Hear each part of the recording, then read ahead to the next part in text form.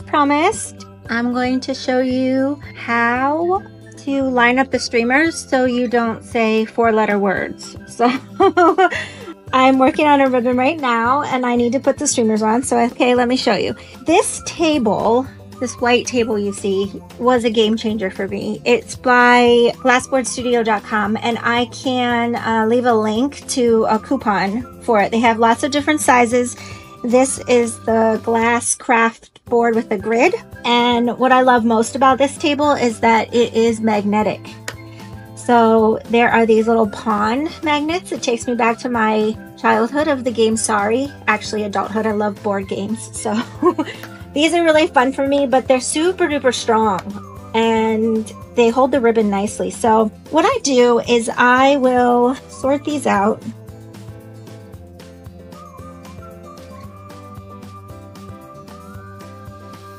And set that off to the side.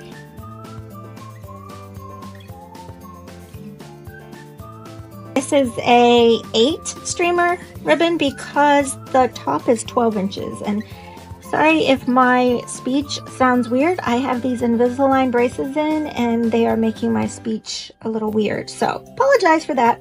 Okay, I've got my 2 sides and you can see I sort of prepped them a little bit. These are not exact, but they're kind of exact. And then I will just lay them. I always do, I'm right-handed, so I do a lot of right to left. It doesn't matter really, you can do the left or the right. I like to start with the outside streamers and then layer them on top with going in so that it makes it really pretty. I think that if you do the opposite, if you put this one on the outside, it just looks a little bit sloppy. I like it to be nice and neat and pretty and symmetrical. So layer them on top like that. So once I have them set, I will put the top over the bottom or right over left because I'm right-handed. But maybe if you're left-handed, it's easier the other way. I honestly don't think it matters. And what I'll do is I'll kind of smush these at the top and then I'll leave the bottom basically barely touching on a big rosette. On the 3-streamer rosette, I leave about 1 square inch. So this glass board is gridded by inches and then the inch squares are separated into 1/4 inch. So what I like to do, and I took a Sharpie and I drew this to let you see it a little bit better where I'm lining things up because I think these grid lines might be harder to see on this video. And that's the other nice thing about this table. You can take a Sharpie and you can just write on it and it will wipe right off with some rubbing alcohol, just a little spritz and a towel, wipe it off. It's fantastic. I love this table. If I haven't made that clear enough, I love my table. It was game changing.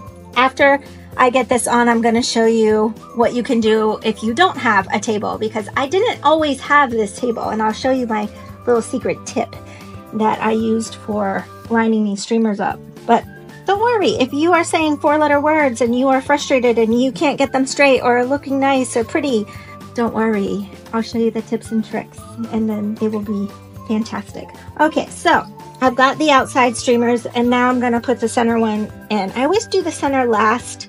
I don't know why, I just do. I think it's easier to go outside to in. And because this middle piece is wider than 2 inches, so I marked off a 2 inch, which is where my center is going to go, but you can see I've got 1 square on each side that is sticking out. So I just take a magnet and I hold that center down and I make sure it's lined up on both ends and it says 1715. So on the other side, it also says 1715 and that's nice and straight.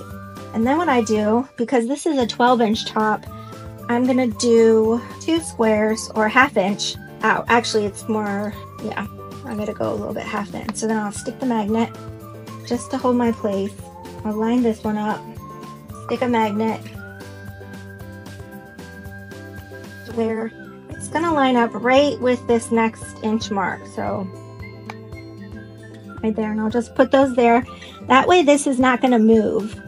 And then I can get this side in position. I can put that outside right on that edge inch mark. All right, so then I can look here. So now you can see these streamers are lined up pretty even. This guy slid out a little. And then I just take these off carefully, put them out of the way.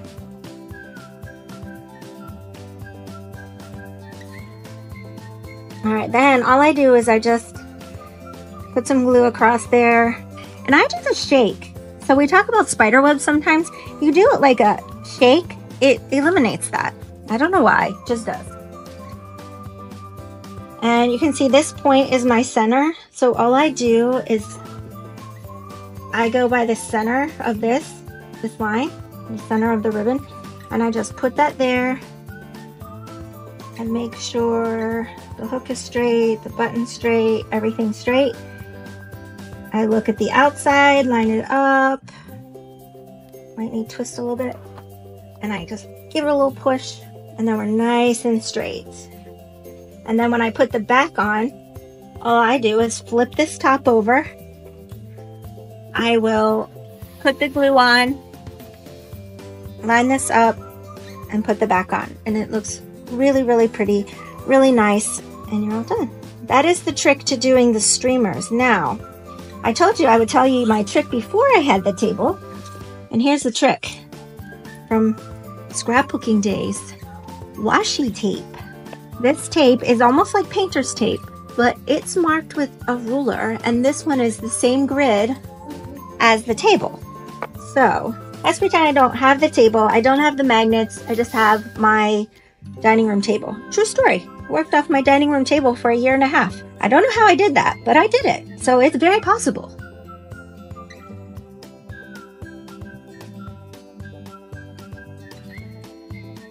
And same thing, you can draw on this tape. So I could take my Sharpie and say, these are 1/4 inch. So I can mark here. And I haven't drawn on my table, right? I've only drawn on the tape, the washi tape.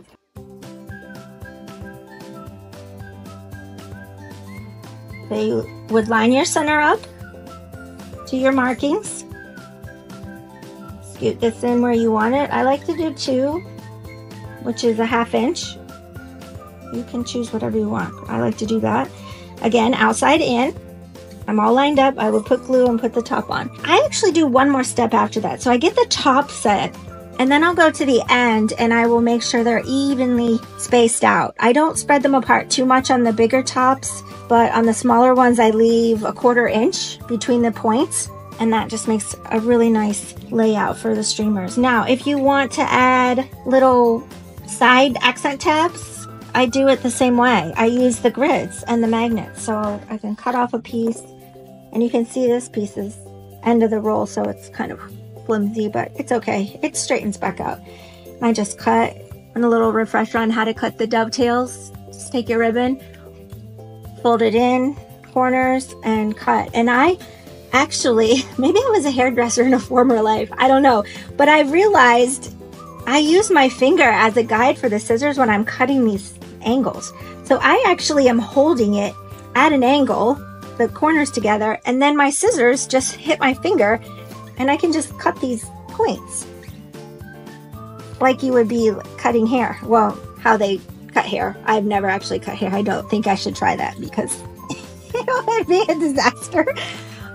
So mad props to those of you that can cut hair, because I cut my sister's hair one time when she was in 2nd grade. My mom was out of town and I had to do her hair for school picture day. When the school pictures came back, needless to say, she had a retake.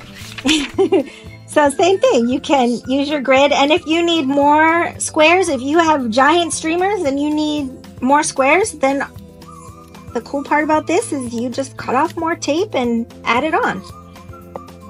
And the other tape, this kit comes with several. I'll put a link in the chat and you can get some.